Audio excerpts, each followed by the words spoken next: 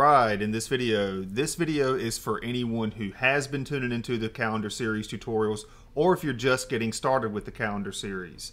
The custom calendar, you can find a section for that over at www.bcraftmath.com/KLWP. And the custom calendar, there are 14 parts to this series, and if you're just getting started, there are going to be some places, for example part 5, there is a bug fix or at some point in there, and there were some of those throughout this entire series. Through making this series, I have a small glimpse of what it's like to be an app developer. Take Frank Monza, for example, the developer of all of the custom apps. You know, we get these bugs and he addresses them. Well, that's exactly what I've done throughout this series, but since part 14, I said this would be the last part, I think.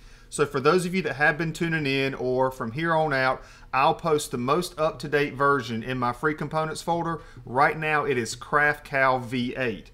And just maybe 2 videos ago in this series, as I was finishing it up, there was a bug fix in part 13. When I made that bug fix, I actually created another bug so that when you were going from one month to the next, it was always showing 31 days from the previous month, regardless of whatever month it was. That's a simple fix, but for those of you just getting started, you're going to run across those, and I apologize for that, but there's not much I can do there. It's just like developing an app. I mean, this calendar in and of itself is almost like a miniature app inside of your custom live wallpaper or custom widget or custom lock screen.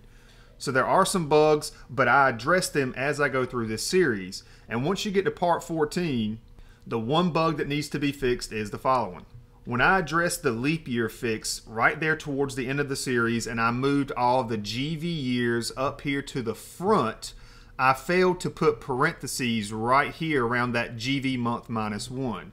And there's 2 spots we need to fix that, and adding those parentheses here and here, as well as here and here, this will now work. It's not going to show 31 days from the previous month, regardless of what month we're on.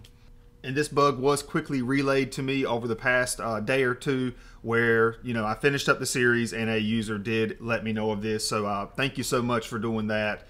And any bugs you run across, feel free to shoot me a message, leave a comment on a YouTube video, that's no problem. And again, you'll find the updates, and I'll start adding a change log to let you know what was needed to fix a particular piece in the event there are any more bugs. So for those of you just getting started, yes, this is a long series. There is a lot of stuff going on in the calendar if you haven't already seen the intro video. For those of you who have gone through it, go make that change. For those of you halfway through it, just remember, you can always come back here to find the most up-to-date version. And you can find that in my free stuff folder, and that link is just a section above it, that button right there. Click here for all of my free stuff. And there you have it. This is the video you need to watch first if you're just getting started, and for those of you who have been following, I hope you do make that change and any future changes that are needed, and I'll post those updates here on my website. And that's it for this video. I hope it helped.